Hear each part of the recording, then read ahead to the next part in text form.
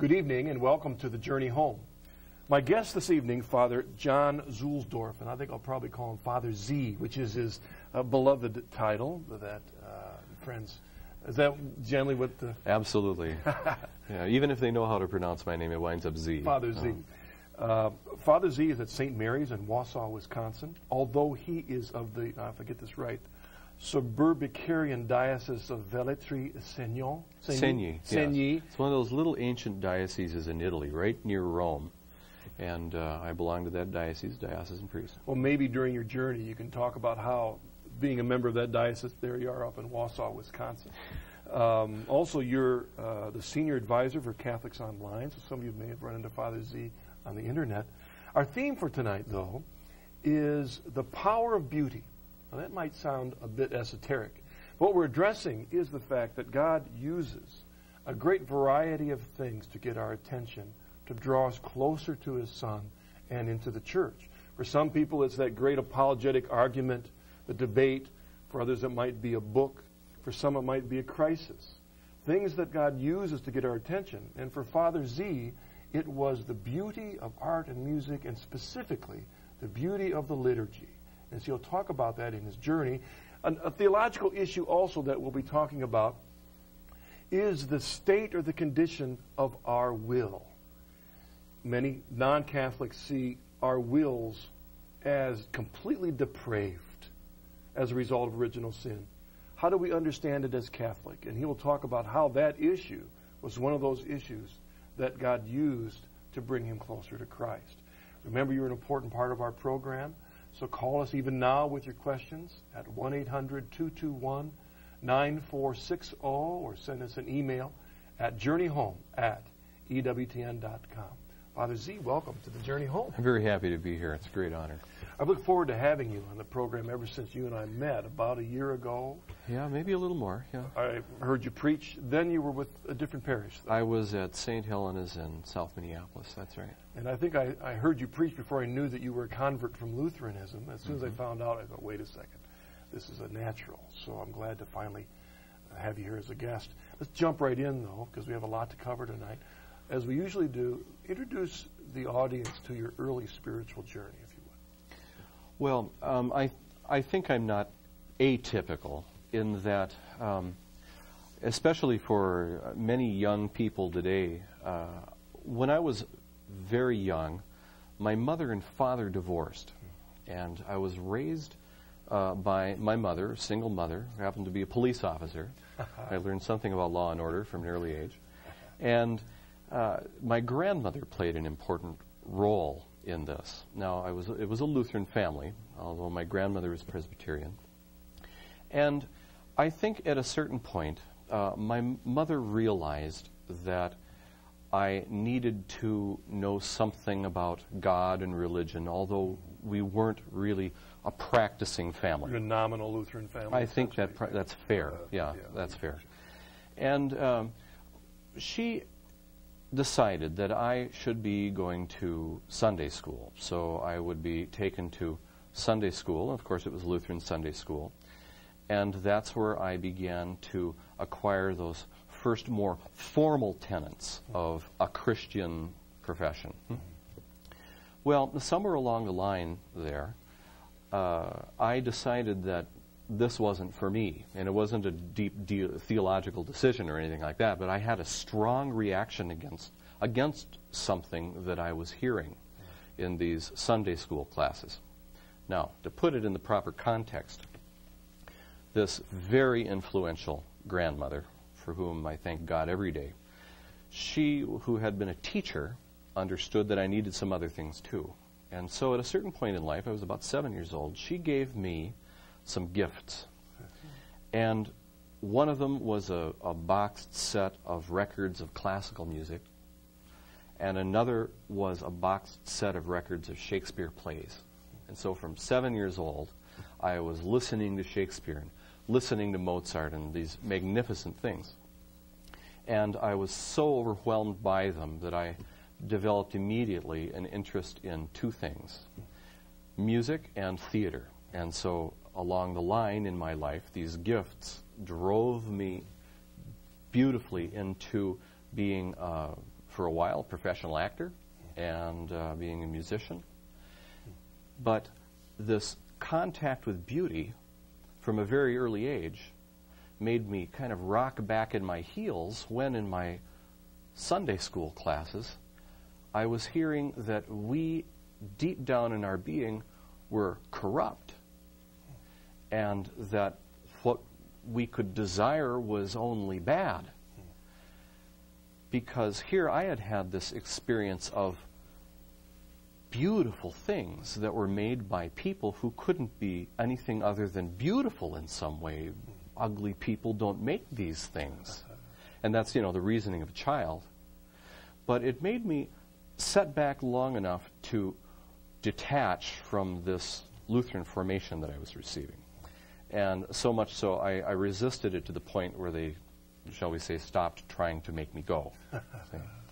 And at that point, I began to, like I think very many young people today, and I'm sure that there are a lot of parents who see their own, children today resisting formal presentations of any faith, whether it's Catholic or anything else.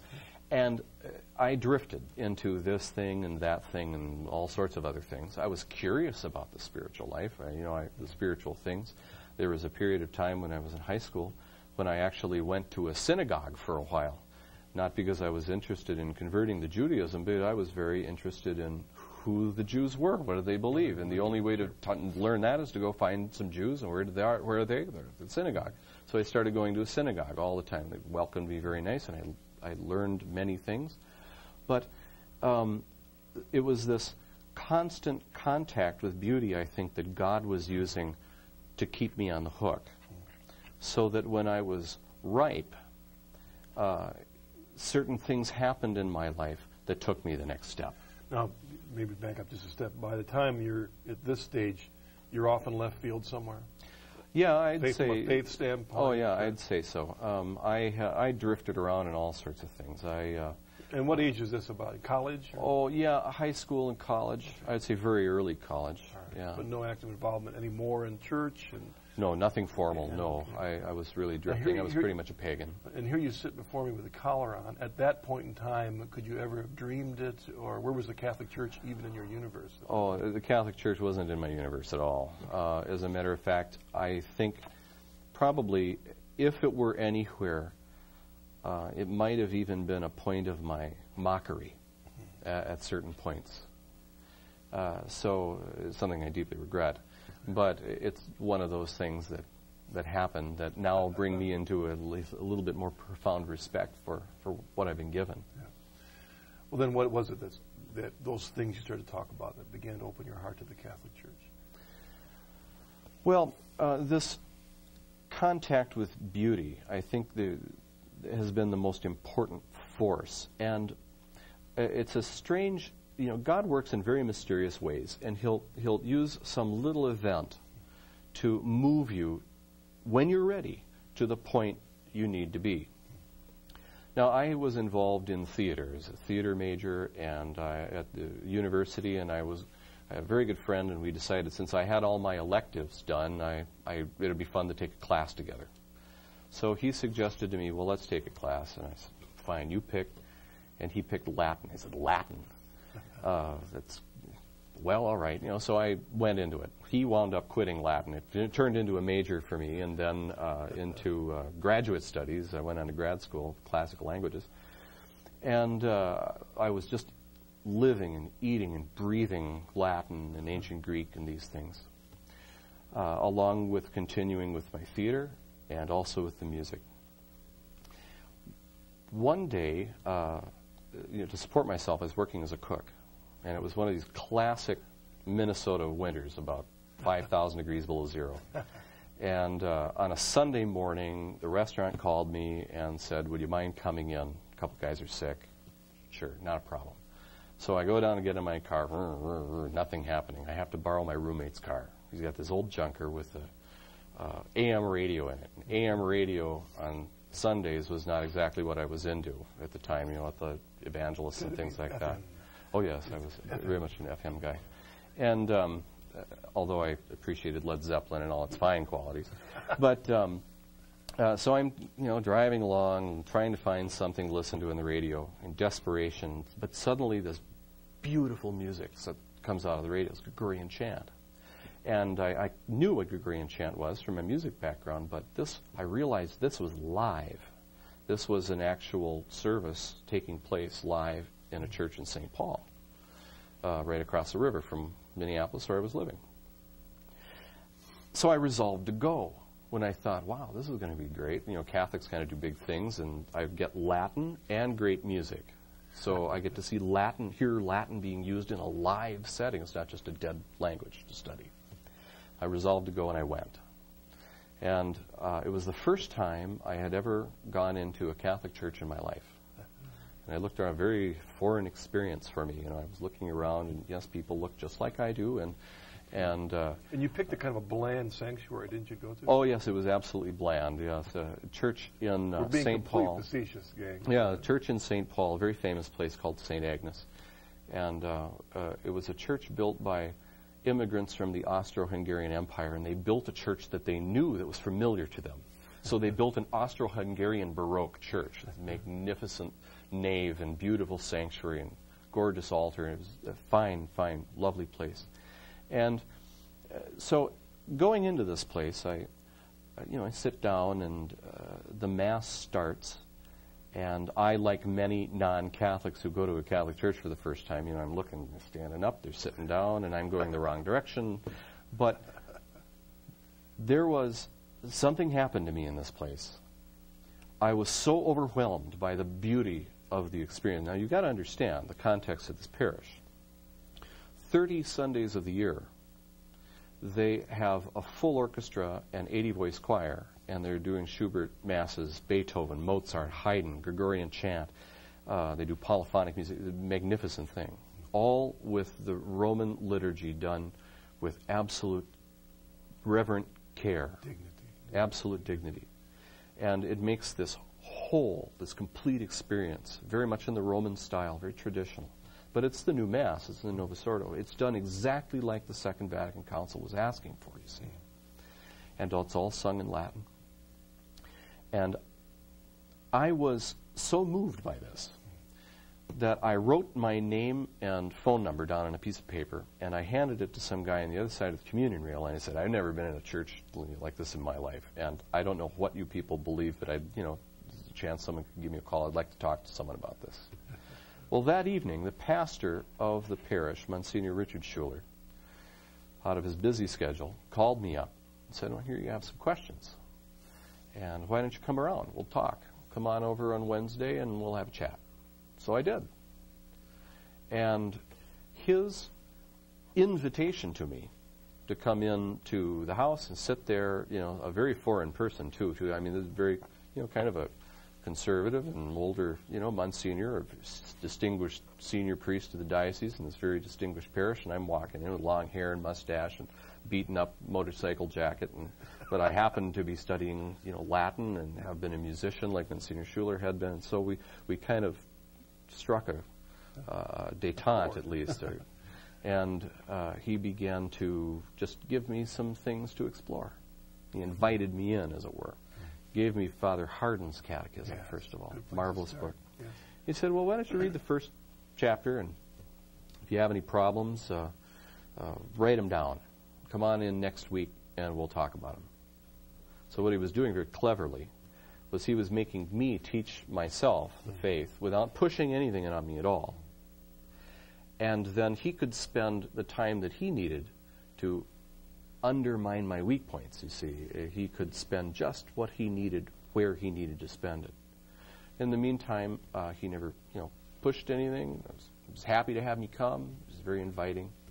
And when we finished the catechism, he just said, well, why don't you read this too? Here's another little thing. If you like that, read this. And so we read all the council documents, and we read some spiritual writers, and we read papal encyclicals, and it was, he was an old fisherman just, kind of keeping the hook set and bringing me in.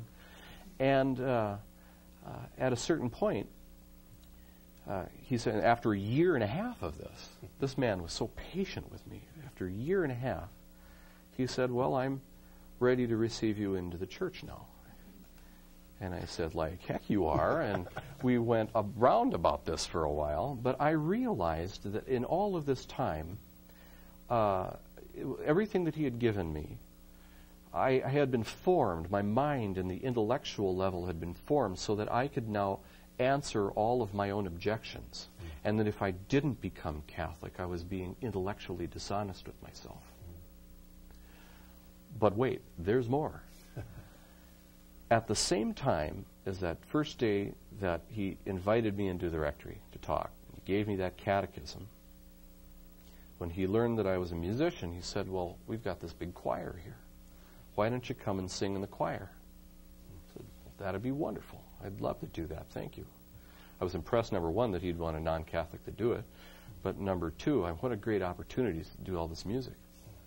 And I wasn't there because I was interested in going to Mass. But that was the reason he wanted me there. Because he got me going to Mass every week by being in the choir.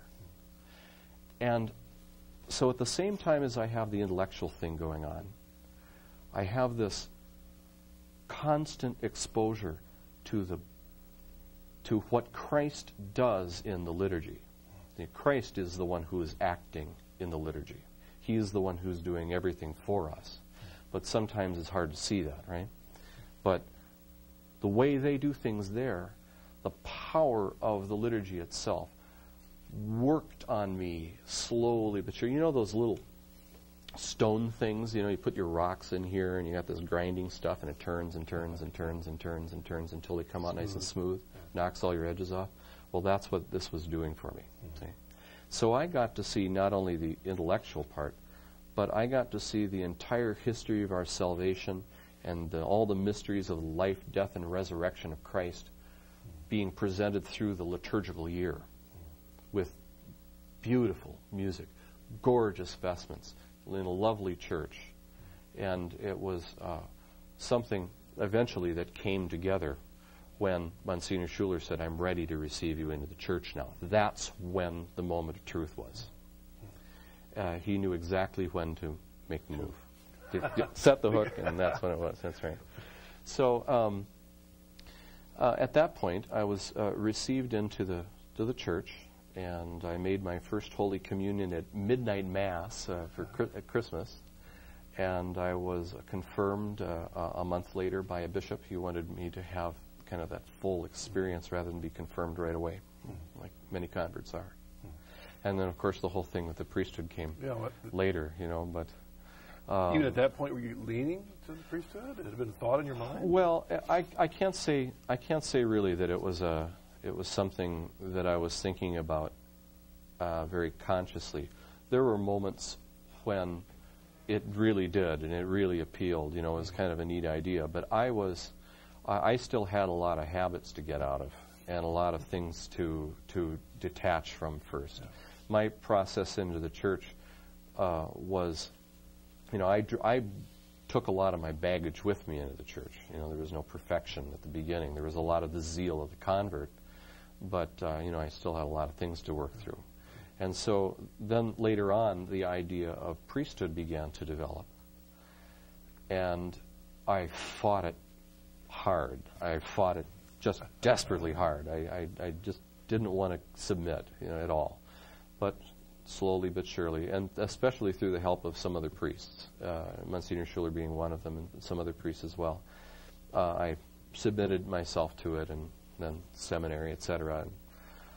I wound up doing most of my seminary studies in Rome for an Italian diocese, and I was ordained by our Holy Father on the 26th of May, the feast of St. Philip Neri, 9 years ago, 1991. In this building right back here. In the building that's right. Pictured behind us. Wow, that's exciting. That's exciting. A couple questions then, and I hope these are fuel for the interest of the audience who would like to call in. Let's take, first of all, reflect on, I'd like to go first with the wisdom of Father Schuler's evangelistic technique. Talk a bit that now as you look back, we've set that aside, because he worked with you in a very unique way. That's right. But there was wisdom in that I think we can learn from in how we can reach out to those in our own lives. Mm-hmm. Well, this is obviously a priest who has a real zeal for souls. But he knows with that old Thomistic training that he got that what is received in the manner of the one receiving it. And so he summed me up, and he realized what kinds of things would appeal to me and draw me in. So he summed me up first without cubbyholing me, right?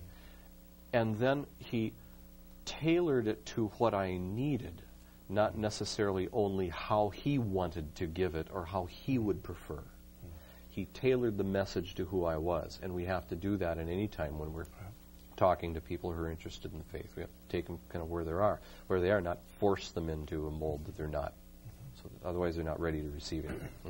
So he was patient, very, very patient, and always constantly inviting. And rather than pushing anything at me, he always, gave, well, if you'd like to read this, sure, read this. And if you got questions, come on back. I'm here anytime. Invited me into the house, so, I could stop by at any time. Invited me into the choir, so it was this kind of reaching out, this embracing thing. We're here, come on in. And then he, in watching carefully how I was progressing and changing, he knew when to use business language. He knew when to close the deal. And I think if he had waited any longer, I probably would have said, well, yeah, now I know what Catholics think, and see you later, and I'd go off onto some other thing.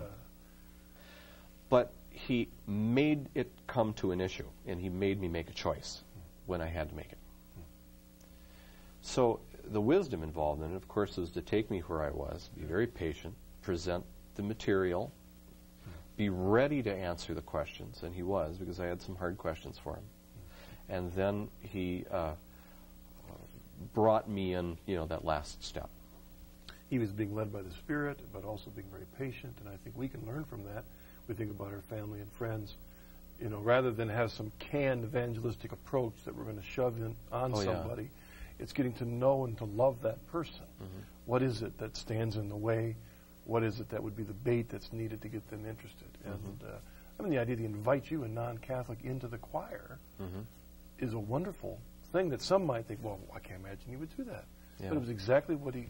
And it touched me in a way, that I can, in retrospect, I can see now. At the moment, it was kind of an exciting thing, but now I look back on it, it was really a profound thing. Because he was giving me when he brought me into the choir, he was giving me not just the intellectual stuff, but he was also giving that which would appeal to my heart. It's going more about the beauty, the power of beauty, the importance of beauty in our Catholic faith. Mm-hmm. Well, beauty, I'm convinced, and our great fathers of the Church and philosophers and teachers, and our present Holy Father has talked about this even very recently in his letter to artists for the Jubilee and other occasions. Beauty is a reflection of the truth. And beauty in material creation is this marvelous echo of the truth that is in God's Word. And when we have an experience of beauty, we're being drawn closer and closer to the beauty and the truth and the goodness that is God. And so the human soul is made for this.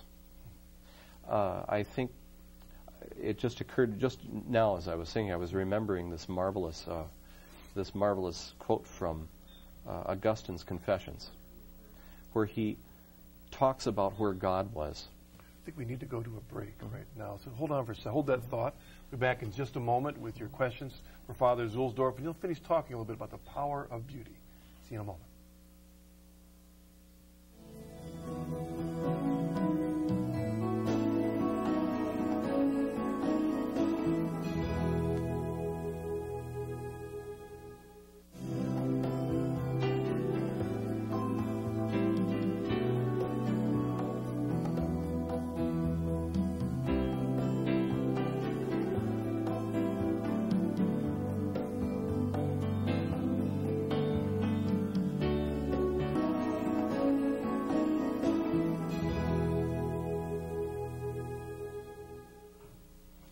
Welcome back to the journey home. We had an alarm went off, and we had to figure out what all that was about, but everything's fine, and so I apologize for interrupting your discussion of the power of beauty, Father. Let's pick up right where we left off, if you would.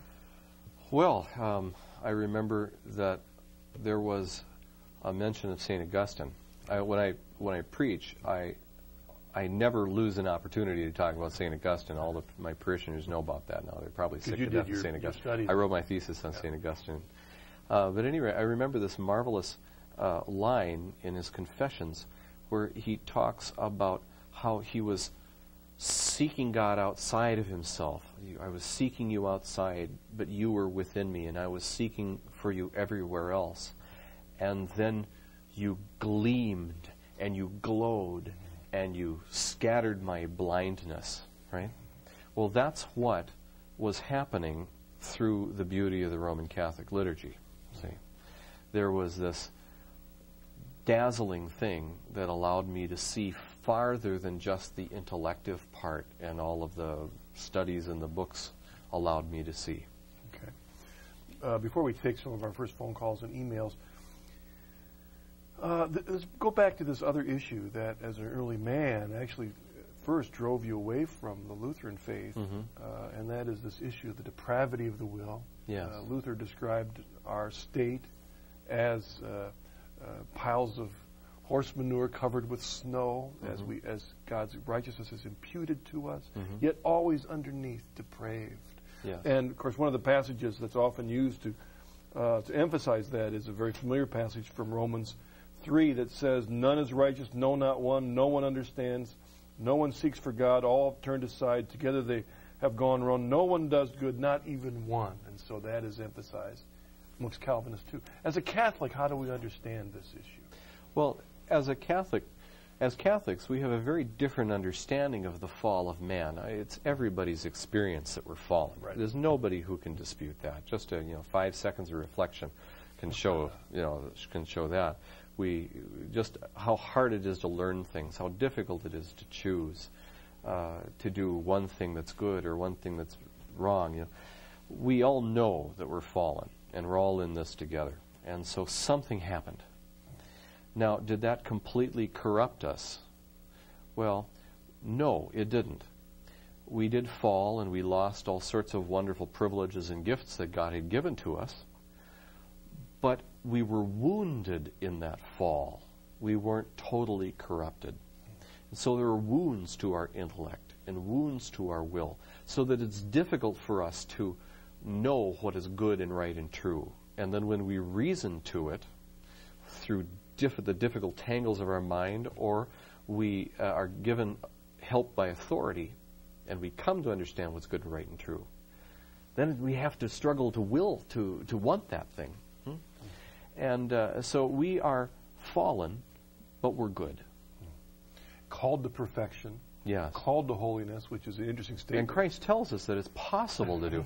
Why else would he say, "Be perfect as your Father in heaven is perfect," unless there was some... what kind of cruel joke would it have been to ask us to be perfect if we couldn't?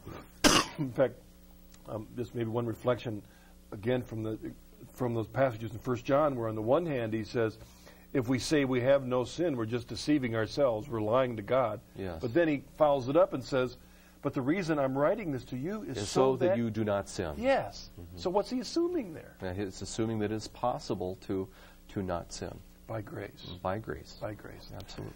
Let's take our first caller. Are you ready for some calls?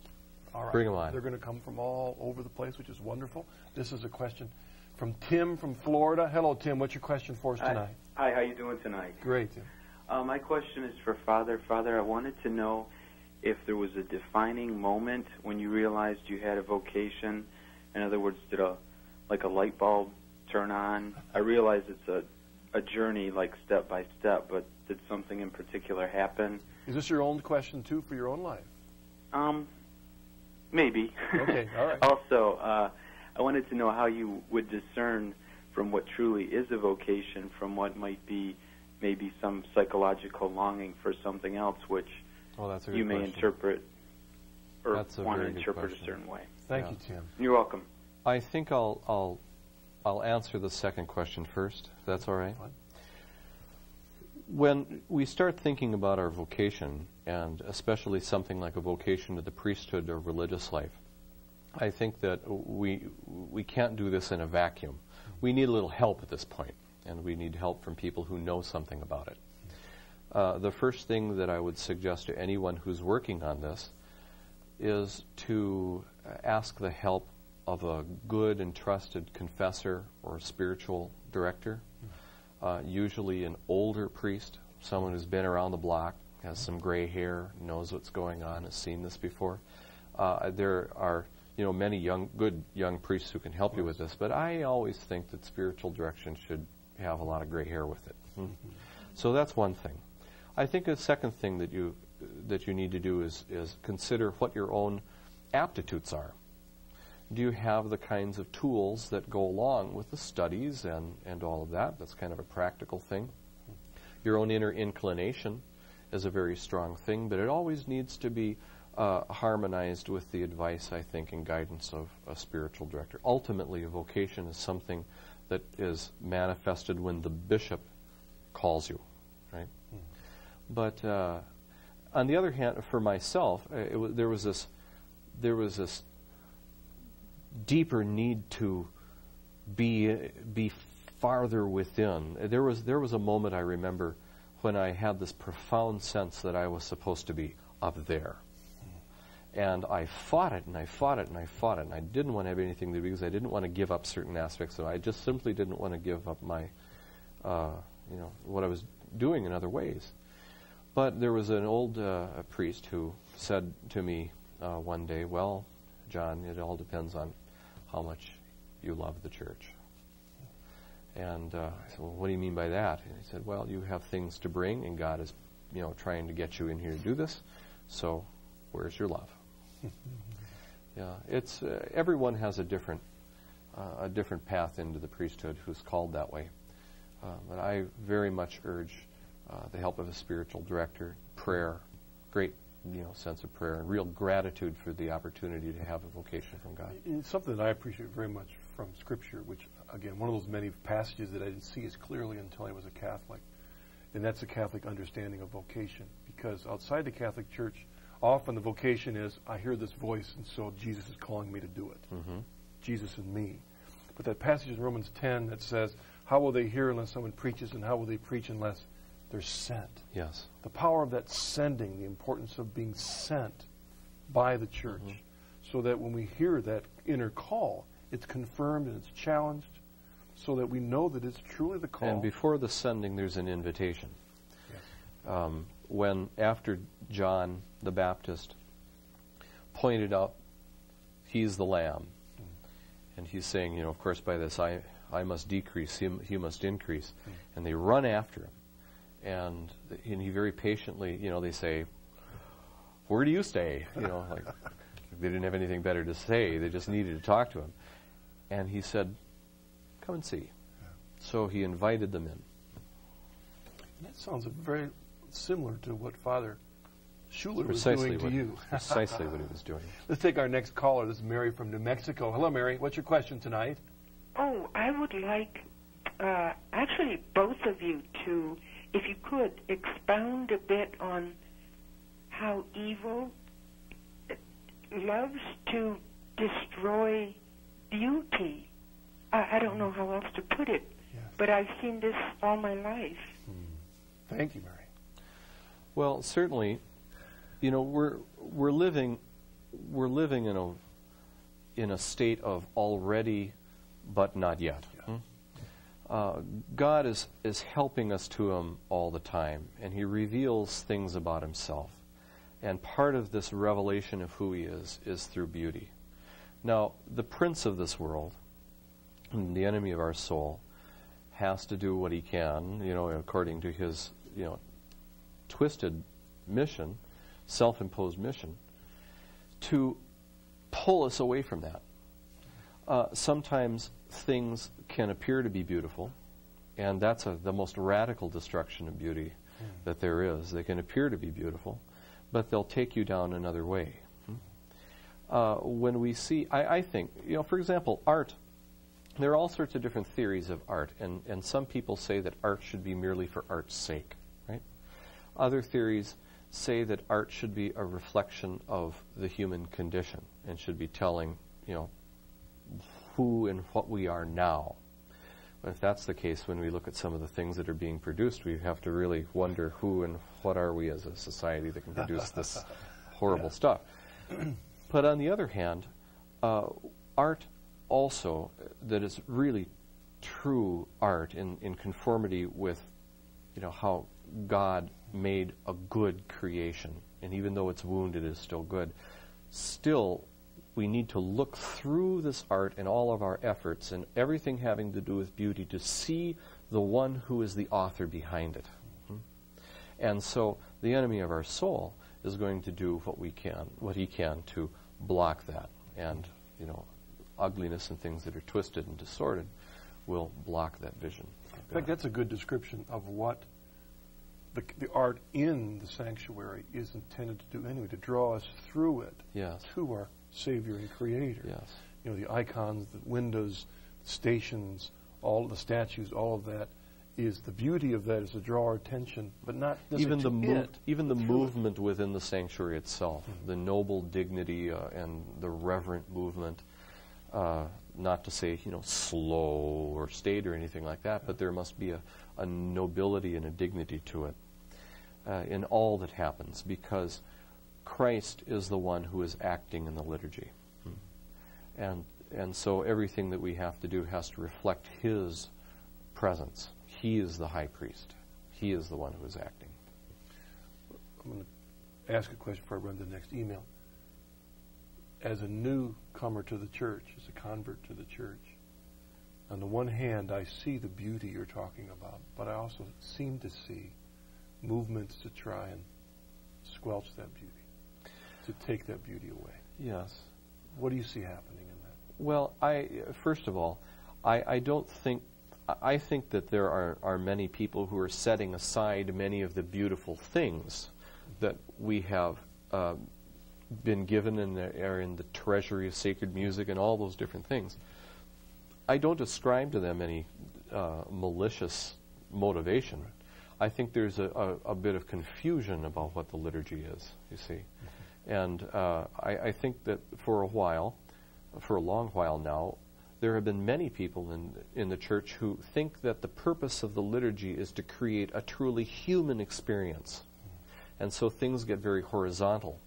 And all of the things that smack of the vertical and the transcendent, which tend to be the more splendid, the more ornamented things, they start setting those aside for the simple, the horizontal, the things that are all humble. There's a place for that.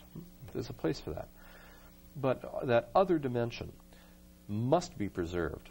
It absolutely must be preserved. And it's exactly what the council asked for, as a matter of fact. Certain types of music, Gregorian chant, polyphony, were to be given pride of place.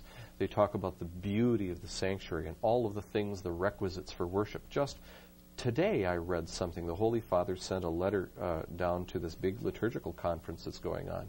And he talked about we need to recover that sense of beauty and sacredness of the liturgy so that every liturgy provides an opportunity for an encounter with Christ. Let's take this next email because I think it tags on to that. This is from Gloria Bourdeau-Knapp from Baton Rouge, Louisiana.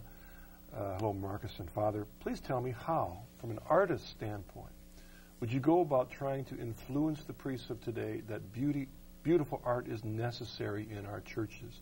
Because if it's not in our churches, then where should it be? Oh, yes. That's right. That last point, if it's not in the churches, where should it be? Something that I have heard, and I truly believe that the church for centuries and for most of her long mission has been the great patroness of the arts. And the church has given two things to the world as a common inheritance: art and saints. In the one case, art is God's beauty shining through inanimate material creation. And in the other case, it's His beauty shining out through living, animate people, right? And so this is the common inheritance of everyone.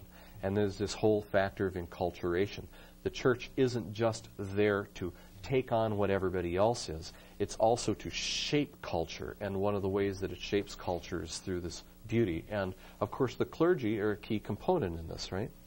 Because the liturgy and the liturgical action, to a certain extent, has been entrusted, to them as a sacred trust for the whole church, right? And how can you encourage them? Well, first of all, if you have complaints about what's going on, the last thing you want to do is get in their face, because they're probably just going to get their back up a little bit, and you're not going to win them over that way.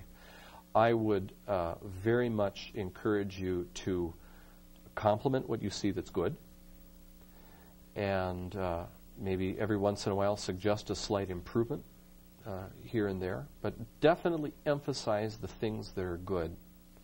And you might, if there are ever occasions to talk about it or discuss about it, maybe you were someplace else, you saw this beautiful thing, talk about how that affected you, and make invitations to do other things. The power of an invitation, is very important in the whole Christian life. And priests are willing to be influenced from time to time. Just don't go after them. We tend to kind of get a little defensive sometimes, I think. I remember reflecting when I came into the church. My Presbyterian church where I was a pastor was one of those churches that it was a colonial style, didn't have stained glass windows. It was everything was completely simple and plain inside. There was a corpusless cross in the front. That was the only decoration in the entire church. And I remember there once when we had an all-night prayer vigil, and I was there about 2:30 in the morning, and I was sitting there praying all by myself, and I was long before I thought about the Catholic Church, but there was something missing here. I'm wondering, well, why am I doing it here? I mean, it could be done here or in someone's garage. Or there was nothing unique about this place to be saying prayer here. On the other hand, in the Catholic tradition, there are some very austere and very simple things. Beauty doesn't necessarily mean rococo or encrusted with a whole bunch of, babies with wings, with gold frames and things like that. That's not what we're talking about. Beauty can come in many, many different forms. Yes. Old and new. Absolutely. That's right. Yeah. But not the new at the expense of the old. Yes. We need to protect and preserve what we have and use it. In fact, isn't that a misinterpretation of that passage that talks about the wineskins and the new wine and the old, and that's kind of misinterpreted like, the old wineskins are bad, we only can have these new wineskins. But that's not what the passage is talking about Well, the point is the wine inside the wineskins. I mean, the wineskins are merely there to keep the great wine for later. Yeah. He also, in that passage, refers to the fact that not only will the wine be spilled, but the old wineskins will be destroyed in the process. Yes, you lose everything. Yeah, when you abandon, it's like having a boat. You saw the movie African Queen? Oh, yes. Great movie. But they got to go down this river, but they have to go slightly faster than the current so that they can pick their direction. Otherwise, they're dashed on the rocks or swept by the current. They have to go slightly faster. It's a little more dangerous. The only thing that keeps them going in the right direction is the back part of it. It's where they were, the rudder that keeps them connected with where they were so that they can pick the direction they need to go to be safe. Let's take our next email. This is from Connie. I would like to hear what you both have to say about introducing children to the beauty of liturgy and to special devotions. I was very lucky as a child. We had a wonderful church parish where the Mass, Eucharistic benediction, the Way of the Cross, and May devotions were so beautiful that even a child could love them.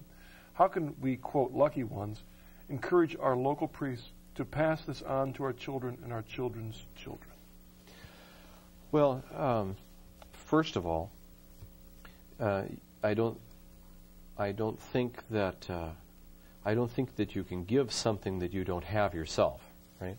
So it's good to be familiar with the beautiful things that the Church has given us, and you have to be a little knowledgeable yourself, right? And then I would sit down and explain things. You might get a book of, get a book of architecture, and sit down and look at the pictures together and explain what this was all for, and who did the Church think she was in order to make such a beautiful building? Because architecture is an expression of who the Church believes she is at this moment or that moment or whatever. Sit down with a beautiful book of art, with religious and sacred art. Listen to sacred music. together. Do it together. If you want to encourage your children, do it together. Show them that you value it, and they will help you. You know, I think of the gift of that pivotal moment when my grandmother gave me that box set of records, and both the Shakespeare and the music, and my life would have been completely different had I not been exposed to that. You know, it was reminding me because my mother did the same thing for me in the sense that my whole life she was such a lover of music. I think she's got one of the largest collection of records I've ever seen. But all my life, it was that too. And I started classical music when I was, I think, 4.5 years old. So it was in me too, that appreciation for that, which never leaves if you get it when you're young. That's right. And there's a difference between Mozart and Led Zeppelin, who I mentioned earlier. There is a difference, and beauty shines forth very differently in Mozart. And Mozart's an interesting character too, because we talk about depravity. There was a part of his own character that wasn't the best, but God shone his light through him, not a perfect creature. Yes. None of us are perfect creatures. That's right. But that beauty can come through. I think we've got another email here just about ready for us. I like these email questions. Since You're used to those. Since I do this email thing all the time. On Catholic Online, that's right. This is John Weaver from Kentucky. Dear Marcus, I have a question for Father Z. Did you have any trouble accepting devotion to the Blessed Virgin Mary? I had no problem with any Marian doctrines. I had no problem with these things at all. The whole business of Marian doctrines, or the infallibility of the Pope, or the function of the magisterium, you know, not just Scripture alone and all that kind of thing, that I had no problem with that whatsoever. None at all. It all made sense to me. The thing that I had to really wrestle with, and this was a continuation, I think, of that whole thing that I needed to reject with the Lutheran teaching that I had been given, was how can I be held accountable for the sin of another, right? It just doesn't seem fair. And that continued even into that whole process of my learning the Catholic faith. How can I be accountable for the sin of another? It doesn't seem fair. But another interesting thing about that whole issue of original sin, and the fact that we're guilty for that sin, is it's a perfect demonstration that we are all in this together. If you ever want a demonstration that this whole huge human family, we're really connected, and we are not individual, isolated little islands. Original sin is a proof of that. That's right. Just have a couple kids, and you see their own short sides, but you become very aware. Yeah, some people say that little kids can't sin. Well, you look into the eyes of a 2-year-old as they're contemplating pushing that glass off the edge of the table. When they're going to do it on purpose. In fact, here we're drawn, if I could ask one more question in this issue, which is different between our Lutheran background and our Catholic, is the relationship between grace and free will. Talk a bit about how that fits in, let's say, with our own conversion process, our own decision to act freely in response to God's call on our life. Yes, well, one of the great gifts that we have in being made in God's image and likeness is our free will. We have our intellect, we have our free will. We're made to act like God acts, knowing and willing and loving like He acts. We're given choices. We're never forced into anything. The way I like to describe it is this way, and putting it kind of simple terms, but with all of the things that we're given and all these great gifts, we have to preserve God being God, right? And everything that's good comes from God, and we're saved by God, and everything is grace. But what He does is He'll offer us something magnificent, and He'll give us the opportunity to put our hands around it and grab a hold of it. And then once we've decided to cooperate with this, then He is the one who makes our hands strong enough to hold on to what He originally gave. He gives us all the good things, and He brings them to completion. There's that powerful moment in ordinations when the ordaining bishop says, "May God bring to completion the good things that He has begun in you." And that's a certain way, it's a paradigm of the entire Christian experience. Which is a quote from Scripture. Yes. That He would fulfill that. Let's take one more email, if we would. This gets us in that question that we were dealing with original sin. Are there any specific verses in Scripture that teach us that our wills are not totally depraved and that our concupiscence is not original sin but only effect of original sin? Well, or maybe Scripture in general. Yeah, I think that we can certainly see in Scripture that man is good, and it's very possible for him to be good. Once again, we go back to what we were saying earlier. If we were entirely depraved, then it wouldn't be possible for our Lord to invite us to perfection. Mm-hmm. The very fact that the Word became flesh and took us up, it shows us that it's possible to be radically transformed in who we are. We're not merely remaining evil. Now, that whole business of will, and concupiscence, I'm not sure that at this moment we have the time to go into that. It's a bit of a complicated issue. We'd have to look at all sorts of different things. Yeah, especially with the time running out. But maybe just tag on that. And this is something I didn't see when I was a Calvinist, also sold out in depravity of the will. Every New Testament epistle, almost every New Testament epistle, is divided in half. The first part is the teaching. The second half of the epistle is, all right, what are you going to do about it? Mm-hmm. The application. Application. Mm-hmm. When you look at that, just in itself, if we can't do anything about it, that's right. Then the second half of every New Testament epistle is empty. Kind of pointless. It's a cruel joke. Right, it's a cruel joke. And every time Paul, James, Peter, John are telling us, don't do this. Mm-hmm. Stop doing this. If you're still living this way, you can't get into the kingdom. Implicit in that is that it's possible not to do it. Exactly right. Mm-hmm. So what do we call the fact that once we've been saved, we've been cleansed, and now we sin? Is it depravity, or is it this remaining wound, which we call concupiscence? Concupiscence, right.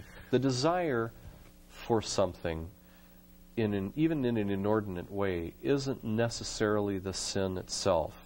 Right. And that's where I think a lot of people today get confused. We've got a minute to go.